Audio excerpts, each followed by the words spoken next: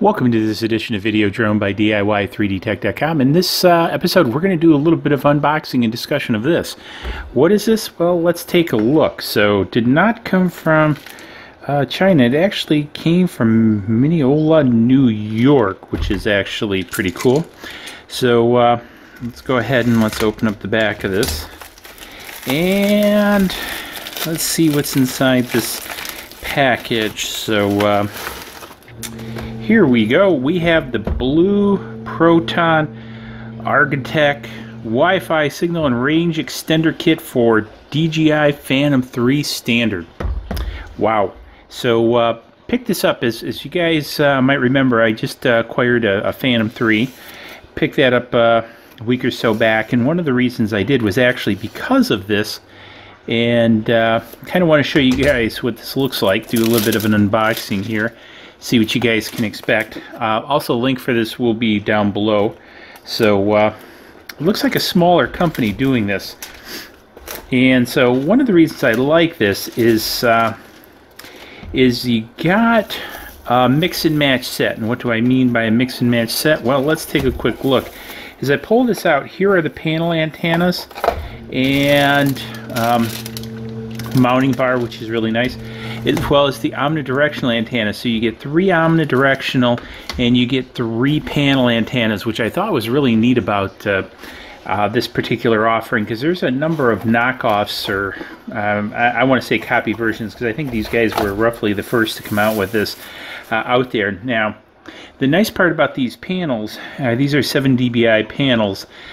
They are directional, which is nice if you're going to do some long distance flying, and this is one of the things that I want to do over the lake, is some long distance flying. So I like the idea of the panels. However, I also like the idea of being able to switch it out, especially for the control signal, the 5.8 gig control signal to the antenna.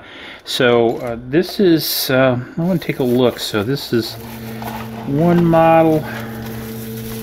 These are stuck in here. I want to see if, so 6PA, 7PA, and I get this one out. So 7PA. So this one must be, I believe, the 5.8, and these must be the 2.4s, being the 7s. This is also only a 6 dBi, where these are 7s. And then obviously we have the mix and match here. I'm not sure how you tell which one is the 5.8 versus, there seems to be some writing. I can't really quite read it on here. And you get old, you sort of have, no, that's just a web address. Oh, but it does say, I think, something up here. I don't know, I don't quite see where it says it. I'll have to take a look. But then you have the obligatory screwdriver and some screws to mount it. And that's about it. It's got an installation video. It's got a shortened URL here. I'll spit it out for the installation video. I'll also be doing an installation video when I go to actually mount this on the controller. I'm going to do a couple flights before actually mounting this, just to make sure the controller works and everything, because I haven't flown the Phantom 3, so I want to make sure everything works before I disassemble it, just for warranty purposes, and I'd highly recommend it. But I did want to show you guys what comes in the box. And again, this is the mounting bracket with the different coax cables and the small SMA micro cap connectors.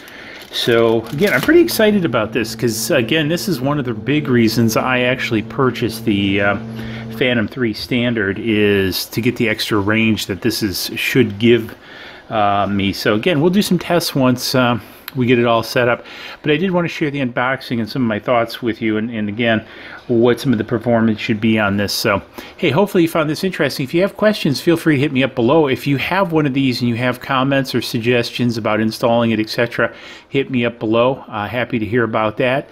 Also, the subscribe button is going to be coming up over there shortly, so if you're not a subscriber, please subscribe. Also, give it a thumbs up if you found this interesting, and hey, we'll see you in the next video. Cheers.